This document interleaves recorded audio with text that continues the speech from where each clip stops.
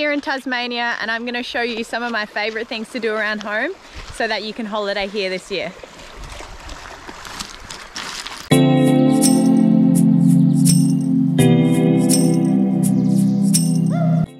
So we are heading up to Bay of Fires today to go for a snorkel. They're taking the doggos because it's dog friendly and you can pretty much snorkel right off the beach there. It's super good for families and people that are just wanting to go for an easy snorkel. Kelp forest all along Bay of Fires and really clear patches that are amazing. And St. Helens is a beautiful little town. It's closest to if you fly into Launceston and you drive from Launceston to get to the east coast. The things to do around there, Bay of Fires is just one of them, and it's one of my favourite spots to go.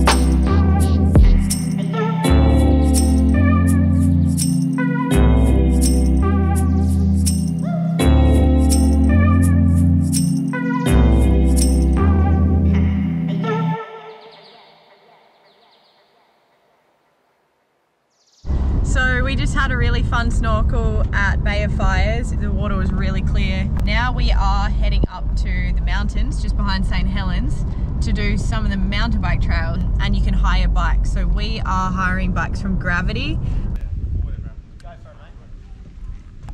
The system's easier, so once you start going, the ratio makes life a little bit easier when you're in better gear. Yep.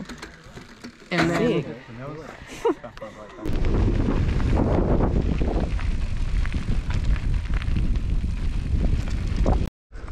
This track's called St. Helens.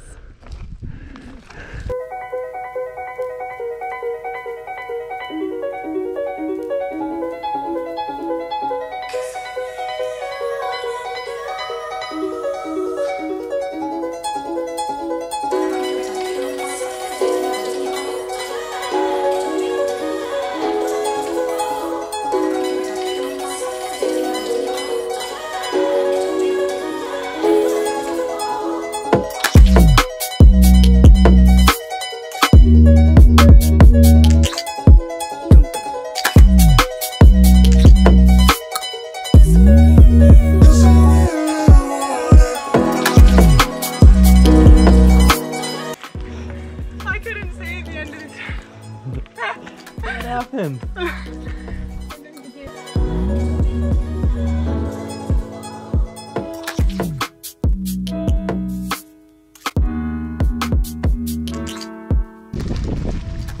Alright, so run me through it. How was your first St. Helens mountain bike trail ride? I had a very fun time. It's actually so much fun. But we did a difficult one. There's like easy, medium and hard ones. And yeah, it's the most incredible views, and the one we went through goes through like a fern forest. And yeah. You did it on your body. Is it hard riding up the hill to get down the hill, or run me through that? No, so you get a shuttle up to the top and then it's downhill the whole way. And so it's very easy. And yeah, you just roll the whole way down. It's actually the funnest thing ever. Highly recommend if you're in St. Helens, come check out Gravity Isle. We hired our bikes from those guys and they are amazing. And they're very, very experienced at the trails. It was super fun to watch them take off. And yeah, it's right in St. Helens, so you can literally ride your bike and then go down and go for a swim. We are just about to go up to a blueberry farm that we go to like once or twice a week. No, once a fortnight. Well, pretty much twice a week. Because I love blueberry. You can pick like a 3 kilo bucket and they're the best blueberries you'll ever eat. So we're gonna take you guys there. And then we're gonna go to Evercreech Forest where you can take your pups on a walk through really big manna gums. So that's what we're doing today. You reckon pups ready for blueberries? Not impressed just yet. They will be. Important when driving around Tas is there is a lot of wildlife on the road. Obviously, I always stop and check on animals, and there's a lot of people right now driving around. So if you hit something, please pull over and check on the animal. Make sure it's got nothing in its pouch, and if you're not comfortable, just contact the local wildlife carers, which you can just Google. I'll put some links in this video. A lot of wombats, a lot of possums, a lot of wallabies, and like paddy melons and smaller kangaroos that are around. And if you're driving at dawn and dusk, please be so careful, because there's more wildlife here than anywhere else I've ever driven on the roads. And snakes, please don't run over snakes. Where we are going right now, up towards the blueberries, there's often lots of wombats, so which is awesome to see in the paddocks. But yeah, keep your eyes out on the road, please. Either there's fluffies. Fluffy friends are friends. This is my happy place. Aside from underwater. These ones? At the blueberry farm, and you can pick your own blueberries. I only just started, but we're gonna pick one of these buckets. And these are all local and organic blueberries. And they're $12 a kilo here, and you're supporting local people that are growing these. As opposed to buying them from the supermarket, which often come from overseas and are probably covered in chemicals. So if you want to eat good fruit and veg, there's so much in Tassie. Drive around and you'll find lots of signs for local fruit. Highly recommend these guys out of St. Helens. It's so good. But yeah, the biggest challenge is picking them for the bucket and not eating them as you go, because it's really hard to do that.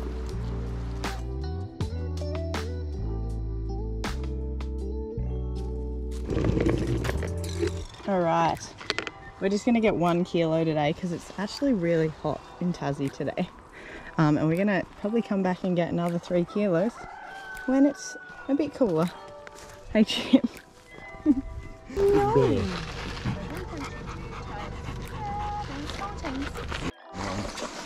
We were just driving and we're like, oh, we'll pull over, and so the dogs could go for a swim. And it's the most amazing little forest area. All these huge ferns, just so lush in here, and everything's so healthy. The dogs are having the time of their lives. Hey, Hansie! What did you find? Absolutely loving it.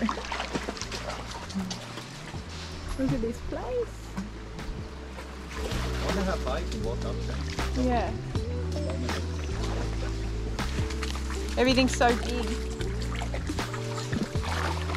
Gotta go the whole way. Oh, it's so cold. Check out. Oh, great. What are you doing up there?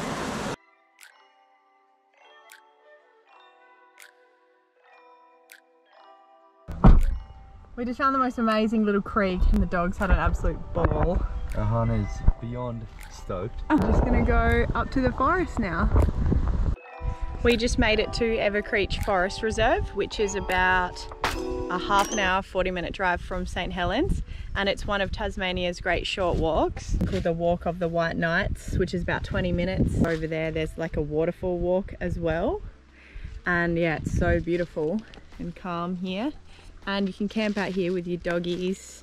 They're going to be under control, obviously, at all times. We got these little harnesses for our pups. They're very good. They stay with us anyways. But yeah, pretty much just stick to the path, and they're some of the biggest manigums, I think, in Australia. There's this really cool little shelter in here. It's a pretty amazing spot. If you were camping, you could come in the fire for when it's colder, and it just backs onto this amazing forest.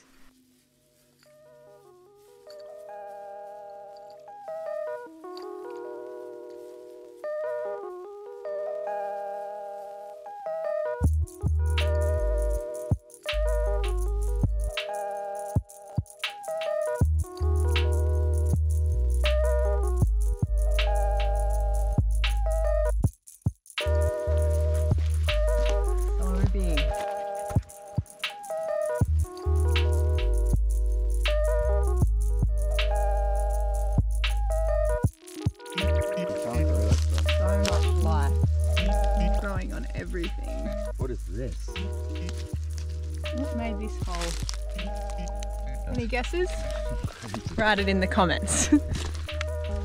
So we are in Evercreech Forest Reserve and there's so many fallen down huge trees. It's hard to put in perspective how big this is. And everywhere you look is just lush forest. It's insane, these huge ferns. And this giant one, you can see how big it is compared to Chip and the dogs. It's so big. It's so wild. Very important to protect. It's really warm here in Tasmania today. It would get really cold here. Such a pretty walk through here. Look out for snakes when it's hot, especially during the middle of the day. We haven't seen any yet, but I just had a leech on my leg, so watch out for leeches as well. Forgot to mention earlier, obviously, when you're at any of the forest walks, stick to the paths because a lot of this is like hundreds of years old. So yeah, humans and dogs stick to the paths.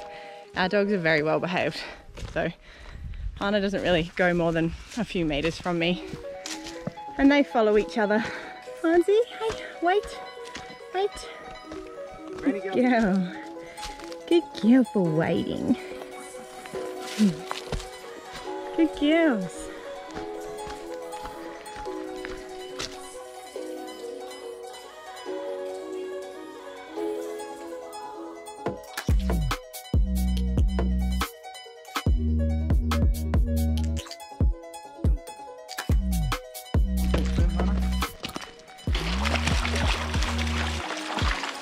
A lot of things that you can do in the forest in Tasmania. This is just one. So it recommends some of the things here. So Griffin Forest Reserve, there's waterfalls at Mathena, Mount Puzzler Forest. There's a whole list of things and there's like endless things to do in the forest in Tassie. So best bet is to jump on Google Maps or like wiki camps and have a look around to where suits you best.